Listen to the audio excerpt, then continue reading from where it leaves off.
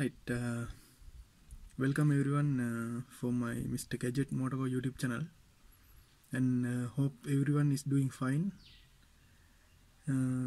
සියලු දෙනාම සාදරයෙන් පිළිගන්නවා වෙනද වගේම Mr. Gadget Motorco YouTube channel එකත් එක්ක. ඉතින් හැමෝම හොඳින් කියලා හිතනවා. ඉතින් මේ ඇඳිරි නීතිය වෙලාවේ මම පොඩි රිපෙයාර් එකක් කරන්න කල්පනා කරා. තාමත් පාරේ වාහන එකක් දෙයක් යනවා.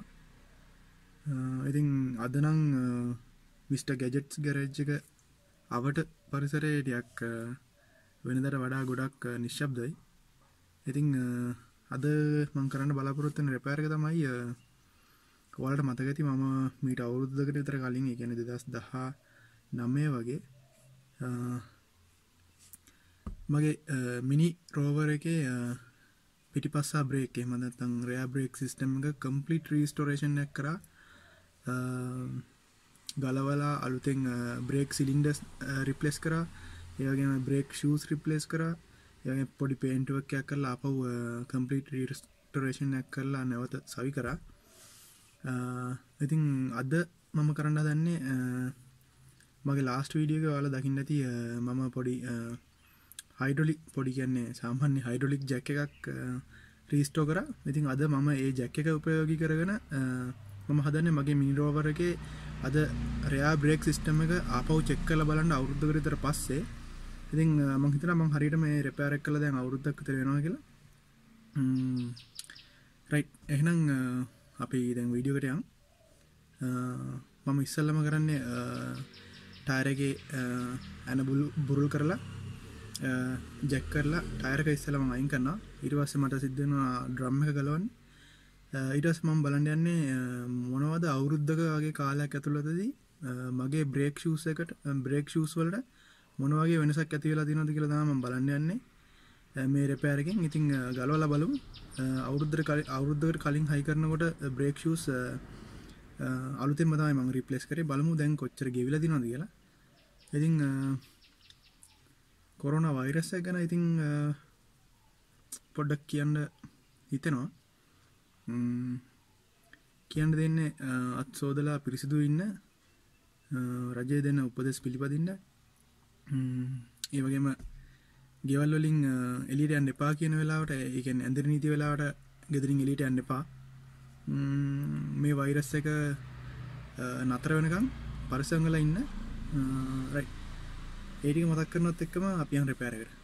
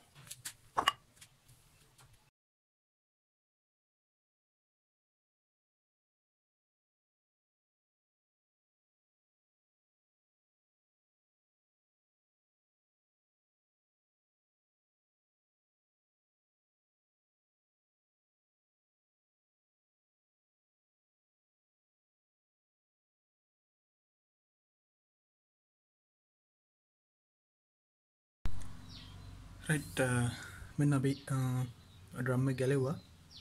ඉතින් ඔයාලට පේනවා මම මේ කාර් එක උස්සන්න භාවිත කරලා තියෙන හයිඩ්‍රොලික් ජැක් එකක්. ඉතින් ඒ වගේම මට ජැක් ස්ටෑන්ඩ් එකක් නැති හින්දා මම මේ ජැක් එක සපෝට් එකට තියලා තියෙනවා මොකක් හරි හදිස්සියක් වුණොත් කියලා. ඉතින් තවත් සේෆ්ටි ප්‍රිකෝෂන් එකක් විදිහට අපිට පුළුවන් අපේ ගලවන ටයර් එක කාර් එක යටින් දාන්න. ඒතර ජැක් වලින් මොන හරි බාධාවක් කියලා කාර් එක පාත් වුණොත් ඒ ආධාර කුඩ කාර් එකේ හිටිනවා. රයිට්. අපි කතා කරමු දැන් අපේ බ්‍රේක් ෂූස් ගැන, එහෙම නැත්නම් බ්‍රේක් ලයිනර්ස් ගැන. ඉතින් මේ තියෙන්නේ rear brake system එක. ඉතින් මේක තමයි wheel bearing එක. කියන්නේ wheel එක හයි වෙන්නේ මෙන්න මේ කොටසට. ඒ වගේම මෙතන තියෙනවා අපේ brake cylinder එක. brake cylinder එක අලුතෙන්ම replace කරපු හින්දා ඔයිල් ලීක් එකක් නැහැ බ්‍රේක් සිලින්ඩර් එකේ. ඒ වගේම තමයි අපිට පේනවා මේ බ්‍රේක් ෂූ එක ටිකක් වැඩිපුර ගෙවිලා තියෙනවා. ඒ කියන්නේ හොඳට බ්‍රේක් වැඩ කරලා තියෙනවා කියන එක. ඉතින් බ්‍රේක් ෂූ එක උඩ අල්ලලා බලනකොට ටිකක් ගොරෝසු ගතියකුත් දැනෙනවා, ටිකක් සිනිඳු ගතියකුත් දැනෙනවා. මේ පැත්තේ දැන් මම මේකේ දකින විශේෂත්වයක් තමයි මේ පැත්තේ බ්‍රේක් ෂූ එක ගෙවිලා තියෙන තරම් මේ පැත්තේ බ්‍රේක් ෂූ එක ගෙවිලා නැහැ.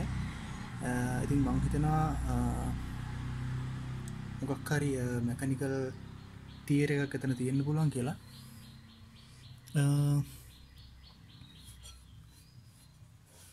රයිට් අපිට තව මේක හොඳට පැහැදිලිව බලා ගන්න පුළුවන් බ්‍රෂ් එකක් අරගෙන මේක සුද්ධ කරොත් බලමු බ්‍රෂ් එකක් අරගෙන මේක පිහදාලා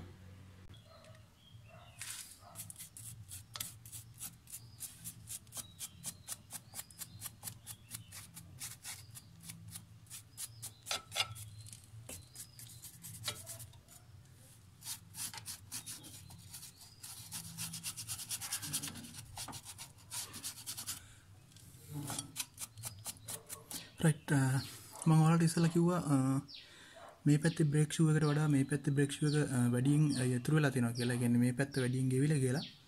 ඉතින් ඒ වුණාට බ්‍රෂ් එකක් අරගෙන අපි පොඩ්ඩක් මේක ක්ලීන් කරලා බලනකොට ඇත්තටම පේනවා බ්‍රේක් ෂූ දෙකම එකම ප්‍රමාණය තියෙන්නේ.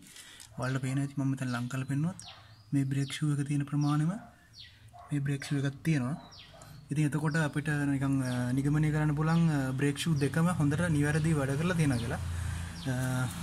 ඒ වගේම මේ කුඩු තමයි මේ කුඩු එකතු වෙලා තියෙන්නේ බ්‍රේක් ලයිනර්ස් ඩ්‍රම් එකේ ඇතුළේනකොට එන කුඩු. ඉතින් ඔයාලට පේනවා මේ බිම් වැටලා තියෙන්නේ ඒ කුඩු. ඒ වගේම මේ ඩ්‍රම් එක ඇතුළේත් ඒවා තියෙනවා.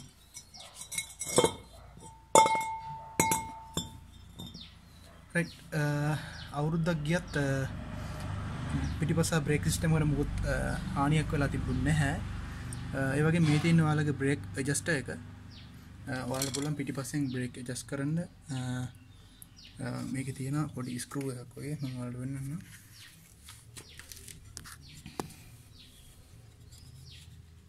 මෙන්න මේ තියෙන අනින් ඔයාලට පුළුවන් ඔයාලගේ බ්‍රේක් ෂූ එක ගෙවෙන්න ඇඩ්ජස්ට් කරගන්න. මේ තියෙන එක. ඉතින් ඒ ඇඩ්ජස්ටර් එකෙන් අපි මේ බ්‍රේක් ෂූස් ඇඩ්ජස්ට් කරනකොට මේ ගෙවෙන්න ඔයාලට පුළුවන් මේ බ්‍රේක් ෂූ එක මෙහෙම දෙපැත්තට යවා ගන්න. ඉතින් එහෙම කරලා බ්‍රේක් ඇඩ්ජස්ට් කරගන්න පුළුවන්. ඊට අපි බලමු එහා පැත්තේ බ්‍රේක් ෂූස් වලට මොකද වෙලා තියෙන්නේ කියලා. පොඩි දෙයක් තියෙනවා ඔයාලට කියන්න. ඉතින් මෙන්න මේ ඇනේ මේකෙන් තමයි බ්‍රේක් ඩ්‍රම් එක මෙන්න මෙතන සවි වෙලා තියෙන්නේ. ඉතින් මට ටිකක් හිතා ගන්න බැරි දෙයක් වෙලා තිබ්බා රිපෙයාර් එක කරන්න ගන්නකොට. ඉතින් මේ ඇනේ පොඩ්ඩක් නැවිලා තිබුණා. ඒකට හේතුවක් දන්නවනම් ඔයාලා කාට හරි යටින් කමෙන්ට් එකක් දාන්න පුළුවන්. ඒ කියන්නේ මේ ඩ්‍රම් එක මේ බෙයාරින් එකට එහෙම නැත්නම් මේ වීල් බෙයාරින් එකට සවි වෙන කොටසේ මේ ඇනේ නැවිලා තිබුණා. ඉතින් මොකක් හරි හේතුවක් දන්නවනම් පහලින් කමෙන්ට් කරන්න. මොකද මේක රිපෙයාර් එකට ගලවනකොට මෙහෙම නැවිලා තිබ්බේ නැහැ. රයිට් අපි යන් එහා පැත්තේ ටයර් එකට. රයිට් තව කියන්න විශේෂ දෙයක් තියෙනවා. ඒ තමයි මේ බ්‍රේක් ෂූස් හරියට වැඩ කරන්න නම් ස්මූත් විදිහට වැඩ කරන්න නම් අනිවාර්යෙන් මේ බ්‍රේක් ලයිනර් ඇඩ්ජස්ට්මන්ට් එක ඇතුලේ ග්‍රීස් තියෙන්න ඕනේ. ඒ වගේම මෙන්න මෙතන මේ ලයිනර්ස් අල්ලගෙන ඉන්න හෝල්ඩර්ස් වලට ග්‍රීස් නැත්තම් ඔයිල් ටිකක් අපි දාන්න ඕනේ. උඩක් තියෙනවා පහලක් තියෙනවා. මෙන්න මෙතන පේන ඇති බ්‍රේක් සිලින්ඩර් එකකින් බ්‍රේක් ෂූ එක අල්ලගෙන ඉන්න තැන එහෙම නැත්තම් හෝල්ඩර් එක එතනට ඔයිල් හරි ග්‍රීස් හරි දාන්න ඕනේ. දැන් බ්‍රේක් ෂූ එක ගලවන එක ටිකක් වෙලා යන වැඩක් නිසා මම ලේසි ක්‍රමයක් භාවිත කරන ඔයිල් කරන්න. මේ වගේ ඉන්ජෙක්ෂන් සිරින්ජ් එකකට මේකේ පොඩි බටයක් ගහගෙන මම මේ තැන් ඔයිල් කරනවා. රයිට් ඔයිල් කරලා තමයි මම ආපහු ඩ්‍රම් එක හයි කරන්නේ. බලමු කොහොමද වෙන්නේ කියලා.